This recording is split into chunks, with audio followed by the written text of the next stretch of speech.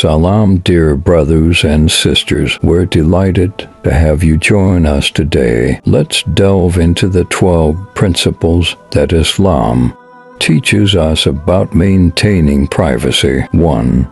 Charitable acts while promoting good deeds is commendable. Blessing about our charitable contributions risks inflating our egos and undermining the sincerity of our intentions. Allah reminds us in Surah Al-Baqarah 264 not to nullify our acts of charity with reminders or haram. 2. Family conflicts. It's essential to keep family matters within the family circle. Publicizing family disputes can tarnish relationships and bring dishonor. Preserving family unity and consulting trusted individuals when needed is vital. 3. Sins and mistakes. Concealing our sins and avoiding publicizing our mistakes is integral to seeking repentance and safeguarding our dignity. The Prophet Muhammad, peace be upon him, emphasized the importance of discretion in dealing with personal faults. 4. Privacy of others. Respecting the privacy of others is a cornerstone of Islamic ethics. The Quran admonishes against spying on fellow believers, emphasizing the sanctity of personal boundaries. 5. Others' faults and weaknesses. Gossiping or spreading rumors about others' shortcomings is strongly discouraged in Islam. We are urged to focus on self-improvement and offer sincere advice with compassion and discretion. 6. Private conversations. Upholding the confidentiality of private conversations demonstrates integrity and respect. The Prophet Muhammad, peace be upon him, taught that part of one's faith is refraining from discussing matters that do not concern us. 7.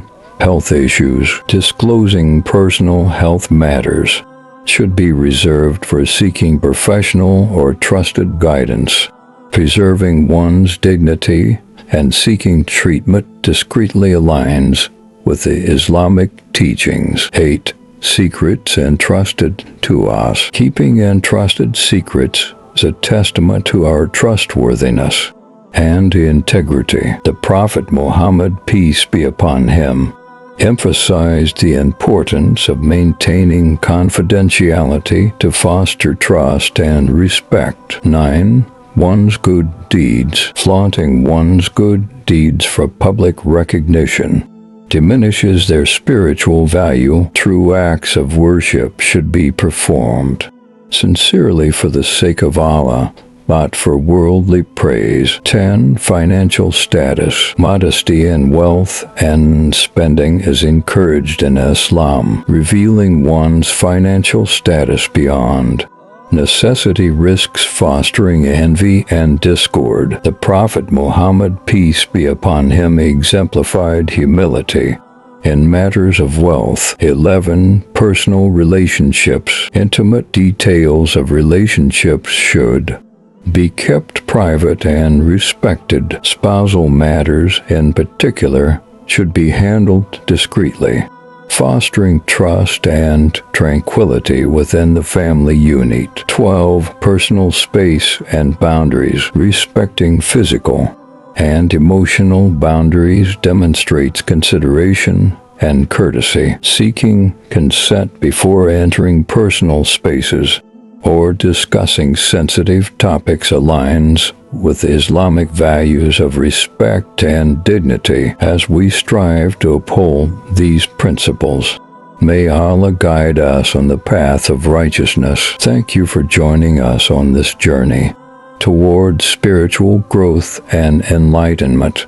May these teachings draw us closer to Allah and enrich our lives with wisdom and grace. Stay tuned for more insights into Islam and opportunities for spiritual reflection. Stay blessed, fellow Muslims.